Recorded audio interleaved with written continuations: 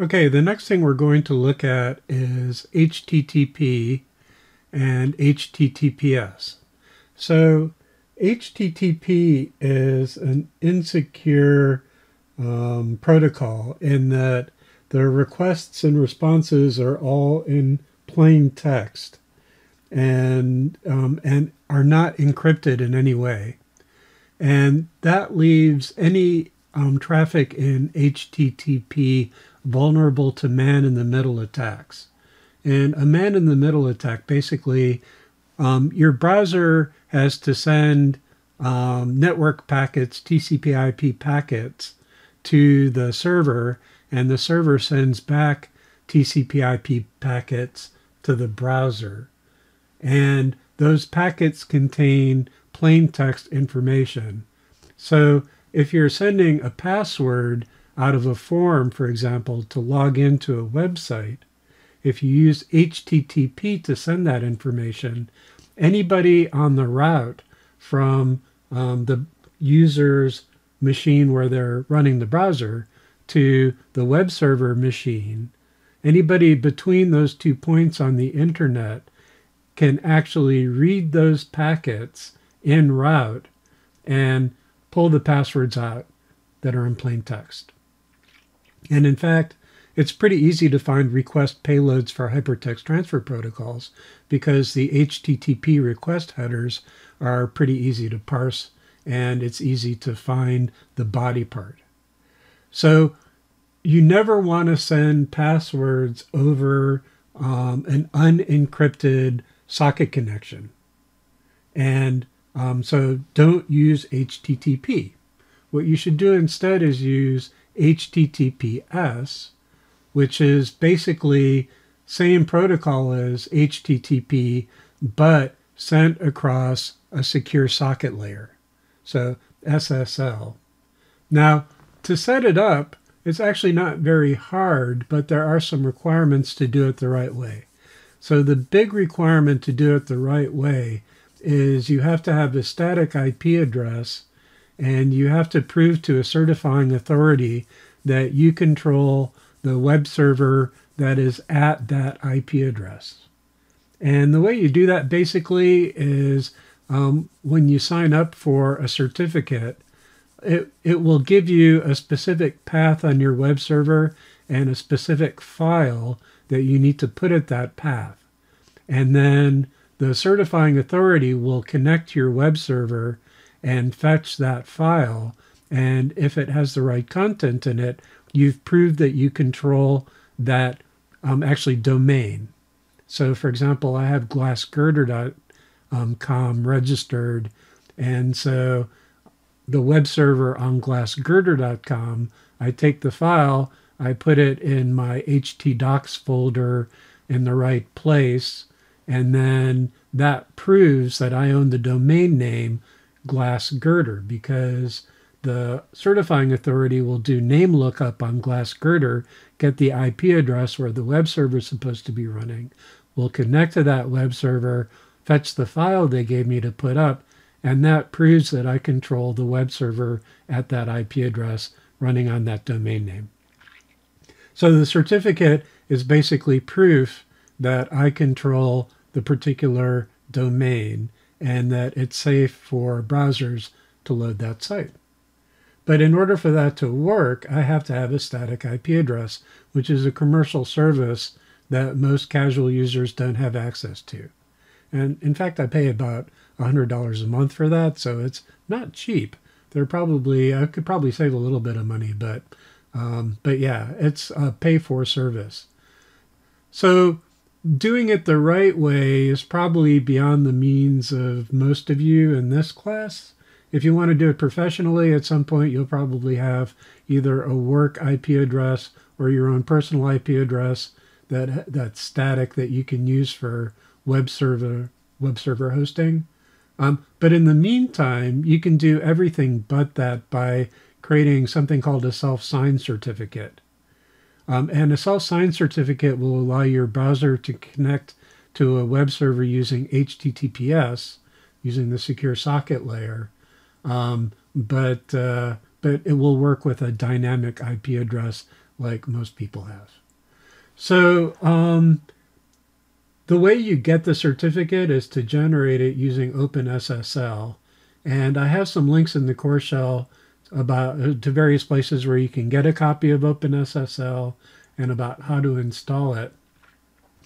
But if you have Git installed on your machine, Git Bash actually comes bundled with OpenSSL.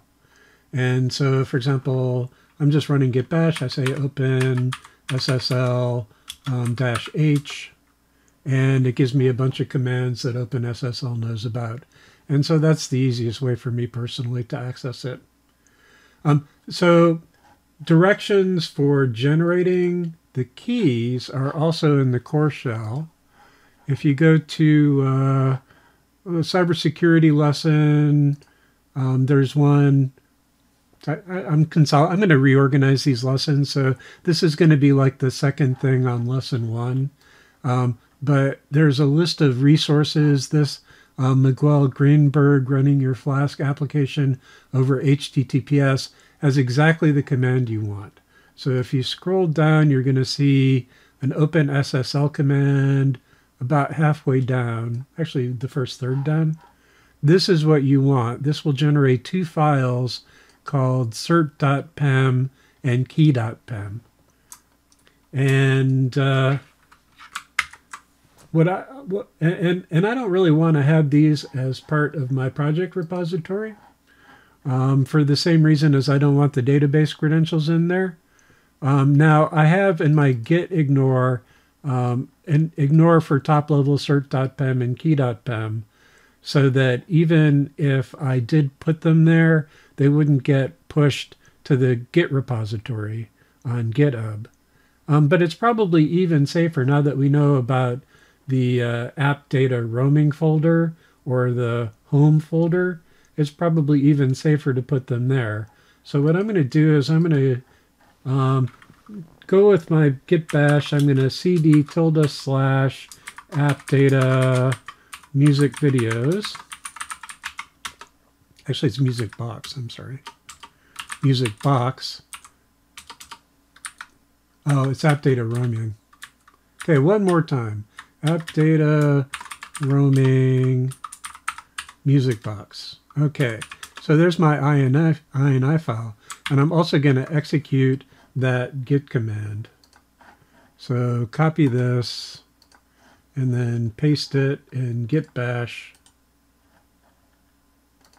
And I have an extra little garbage in there from the copy and paste. So let me get rid of that. Okay, so there's the correct command. And it's going to ask me for some information that gets put in the certificate. So I need a country name. Two-letter code for United States is US. And then I'm in Oregon. And then Portland. And then PCC, or Portland Community College. And then CIS, or Computer Information Systems. And then my common name. And it wants my email address. I mean, on the one hand, nobody's going to see it probably because they're not going to be able to connect to your web server running on your machine anyhow because you don't have a static IP address. On the other hand, nobody would really care if you made up a bogus email address. So if I do ls here, I have 2 new files, cert.pem and key.pem, and those are what I'm going to use for my web server. Now, in the web server, the way you set up a secure connection using Werkzeug, the built-in web server that comes with Flask, is in this run command here, you want to specify something called an SSL context.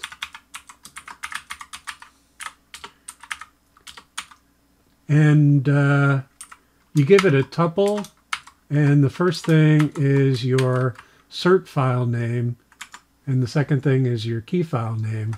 But I didn't put them in the same folder as WebUI, so I have to do a little extra work. So what I'm going to do is basically same thing that I did in my database class is I'm going to import OS. And then I'm going to say here, we're going to do path is os.environ. And so what I actually want here is if app data in os.environ, then path is os.environ, os.environ sub app data, and then else if home in os.environ, then path is os.environ sub home. And then else I'm going to raise exception couldn't find config folder. All right, so if I get here, then I have path. And so I'm just going to do path plus slash cert.pem and path plus slash cert slash key.pem. Okay. And then I'm missing a closing paren for the tuple and then a closing paren for the run command. All right, so that looks correct. And then the other thing is that 8000 is typically used for HTTP. For default, you use port 80 for HTTP and port 443 for HTTPS. So those are the default web ports for regular and secure communication. So since the regular default is 80, we use 8000 for if 80 is already being used. But you don't want to use 8000 for secure probably because it looks unsecure.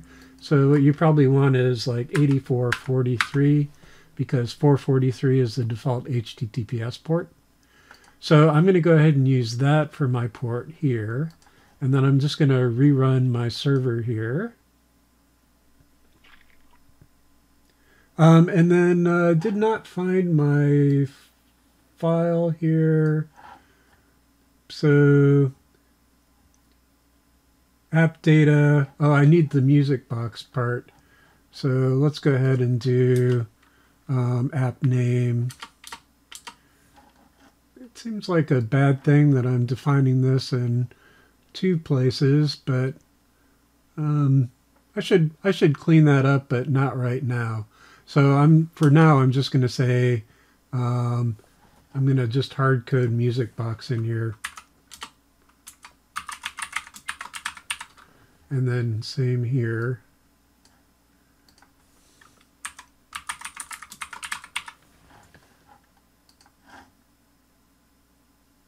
Okay, so it worked. Now here's where it's running the server. So I'm going to go ahead and click on that link. Now I get a warning in Chrome, even though it's signed, self-signed. And if you go to advanced, you will either get a link to proceed to it unsafe, or it will just reject it outright, depending on some flags that you can set. So for me, since I see this, I can click on it and it goes ahead and shows me the content. It warns me it's not secure. If I click on this, you can see certificate not valid. You can actually see that it's using my self-signed certificate, the one that I just created. So it has the self-signed certificate, and that lets me establish the connection, but it knows it's self-signed, and so that's still considered a risk. Now, if this fails completely, it's likely because of a flag. So you can go to Chrome://flags and then look for localhost. And then you'll see something called allow invalid certificates for resources loaded from localhost, which I have enabled. So let me show you what it looks like if it's disabled. If I disable that and then relaunch, and then I'm going to try going to 8443.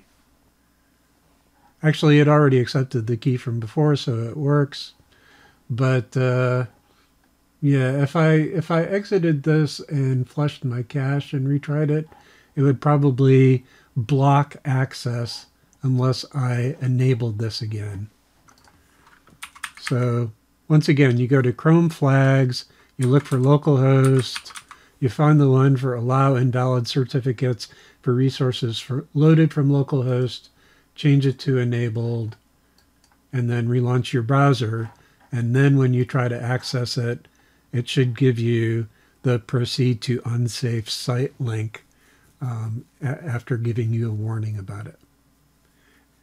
So that's all you really need to do for this course.